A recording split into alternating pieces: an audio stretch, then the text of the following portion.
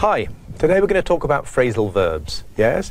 As we know, phrasal verbs are the verbs that consist of a verb and a particle, either a preposition or an adverb. A typical one, for example, would be look for. Yes, you've lost your keys and you're looking for them everywhere. Or turn off. Yes, turn off the television. Okay, there are three types of phrasal verb, yes? Let's look at them. The first type is the intransitive phrasal verb. Okay, intransitive verb means, of course, it has no subject.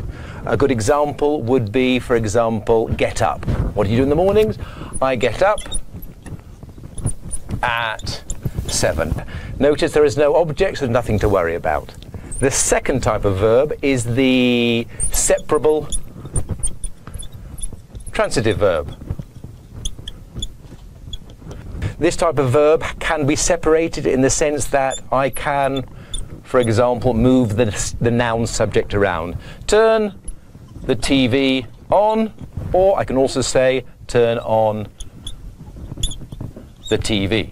Notice it doesn't make any difference to the meaning of the sentence. However, if instead of a noun I use a pronoun, then there is no choice. Then it has to be between the verb and its particle. Yes, I cannot say turn on it, or at least with that meaning of the sentence.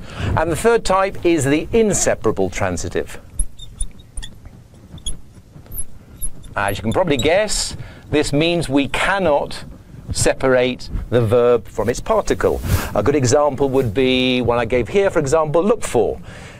He looks for his keys. Yeah. Now, unlike the separable transitive verb we talked about before, I cannot put this noun between the verb and its particle. Yeah. He looks his keys for is terrible, and it doesn't matter if it's a noun or a pronoun. Yes, both of them go after the particle. Any questions?